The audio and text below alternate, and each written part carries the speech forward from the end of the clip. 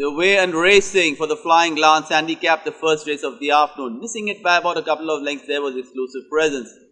But his little finger on the outside breaks away to lead by about half length round the world. Golconda Diamond running third.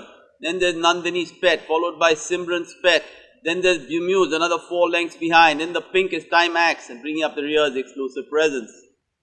Little Finger in a start to finish mission by about a length and a half. Good of Nandini's Pet in the white cap, improved to be second. Another length behind on the inside is Around the World. Traveling 6 deep is Golconda Diamond.